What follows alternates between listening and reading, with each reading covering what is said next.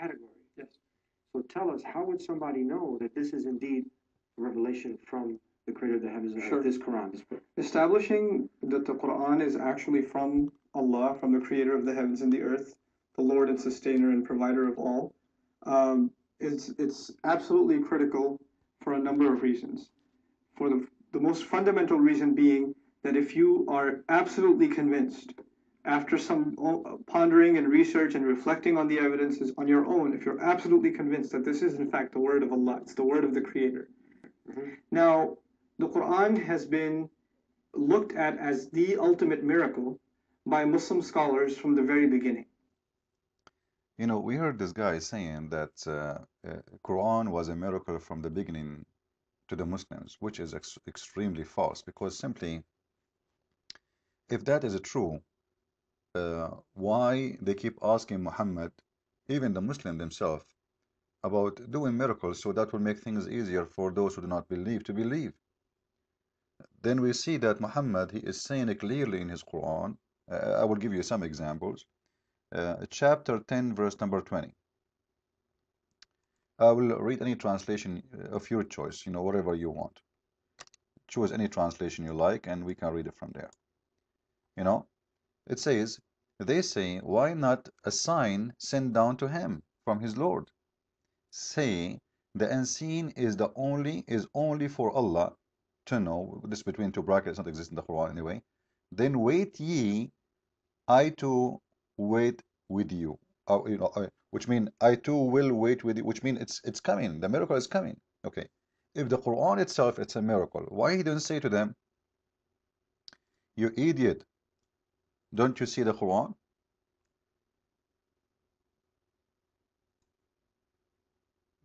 Don't you see it's a miracle? And we can find this all over the Quran.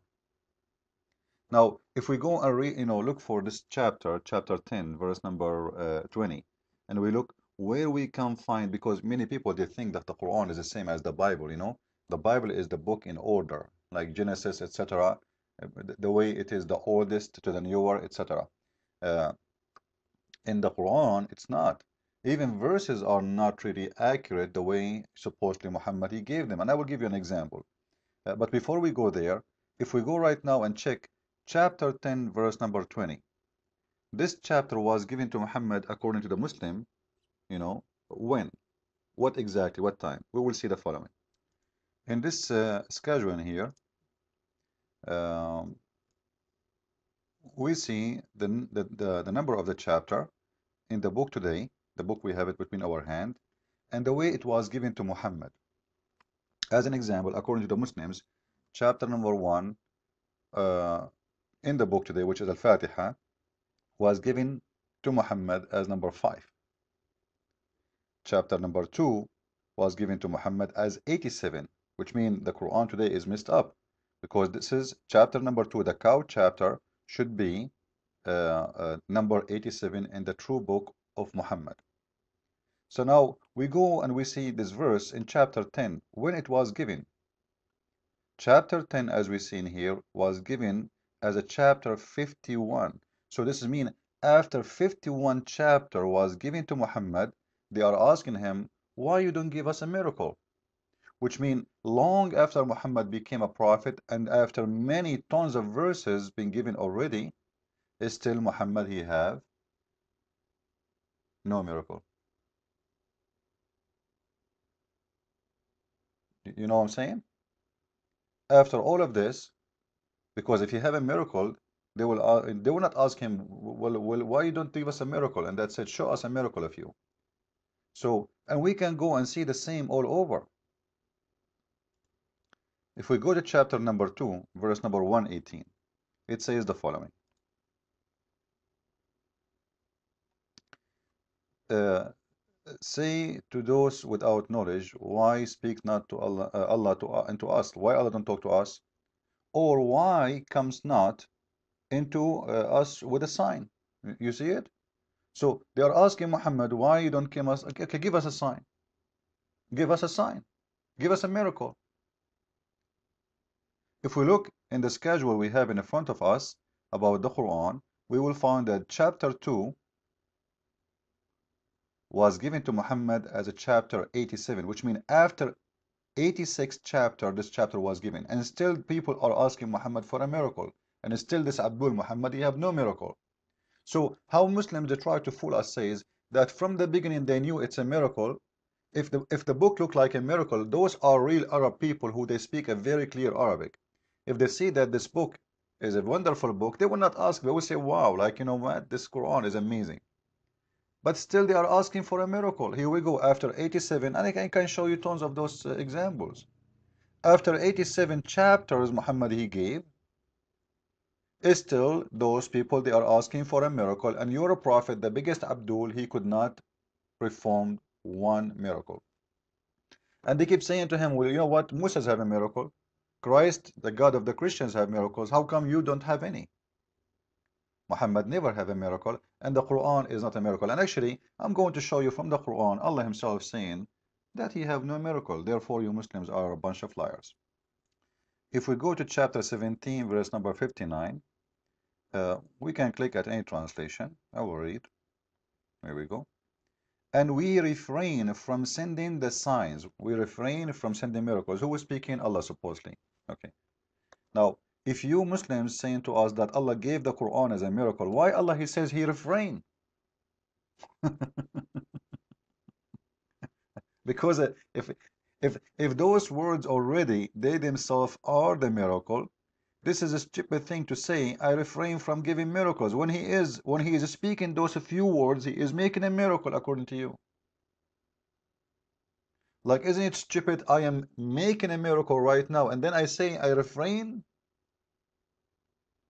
If you look, by the way, in here, and this was a response for those people who kept asking him for a miracle, but Muhammad, he have nothing. Have nothing. Absolutely nothing. Even the chapter of the moon, the Muslim, they say to you, the moon is split. This was not a miracle, and Muhammad never claimed that he did a miracle. In that chapter. Because if it's a miracle, here we go, we have a miracle. Why he is saying that to them? You know what? Let us go and check the chapter of the moon and see what was the timing of the chapter of the moon, which means when the chapter of the moon was given to Muhammad. Let us look. Look with me. The chapter of the moon, Al-Qamar, it is in chapter 54 in the book today. It was given to Muhammad as a chapter 37 in the book, or let us say in the way he was giving it in that time. But we just showed you that in chapter 2, Al-Baqarah, which was given 87, still people are asking for Muhammad for a miracle. If he split the moon, he will say, you know what, don't you see the moon? I split it already. You know what I'm saying? Chapter of Al-A'raf, they are asking the same. Let us go. A chapter of An'am. I can show you from every chapter. People keep asking him for a miracle. All of those are after the moon chapter. So if the moon chapter was a chapter where a miracle happened, Muhammad, he will say, okay, I split the moon for you. Didn't I split the moon? If we go and look in chapter 6 or 7, what we will find? Here we go. Chapter 6, verse number 8. Click at Yusuf Ali. Translation. They say, why not an angel sent down to him? If we don't send down an angel, the matter would be settled once and no, etc. So they are asking, like, why he don't send an angel down to prove to us what he's about? Or what about giving us a miracle? The same chapter 6:37, you will see they're asking him, you know, send us a miracle, you know, show us a miracle from your God. They say, why not sign sent down to him from his Lord? Okay, come on, you know. Allah has certainly power to send down a sign. But, look at the but, I like this but, and this is proof that there's no miracle is done yet. But most of them understand not. Okay? So Allah, He will send a miracle. Allah have the power to send, but He don't want to send. So it's very clear, you know, that even the moon chapter, the one they speak about moon splitting, it's a lie. Because simply, this chapter number 6, the one we see in here, was given 55, which means it was number 55. In chapter 2 in the book today, it was given 87. Same all other chapters, and still the moon was, before them. Therefore, if the moon was a miracle, of the moon splitting was a miracle, exists for real, then Muhammad, he will say to them, well, I split the moon for you already. As you see, it is number 37. The moon splitting, chapter 54, it was 37. So it was a fabrication again. Now, as long we are speaking about this, let me show you something. Actually, you know what? I'm going to show you that thing in the coming video. Follow with me, please. And I will call it the moon split miracle in the Quran, so people they can find the video easy. But for now, we prove to you that what the Muslims they claim, it's absolutely a joke. The Quran is full of errors. Quran is full of mistakes. This is why I made my book to expose this religion. And my value number 2 actually is going to be nothing but errors and mistakes in the Quran, in the same time refuting what the Muslims claim about miracles in this book. Follow with me with the coming video, please. And I hope you guys are enjoying them. Don't forget to spread those videos all over so everybody can get educated and nobody do fool your child or your daughter or your wife or your husband about such an ugly, disgusting, inhuman religion. It's satanic, it's demonic, everything in this religion in it, it's nothing but blood and killing and hate and violence and molestation and sex. There's nothing there except actually satanic belief. Follow with me with more videos, please. And the second video will be after this one. Did the moon really split? Or let us call it um, the miracle of the moon in the Quran. The miracle of splitting the moon in the Quran. That would be good. Thank you.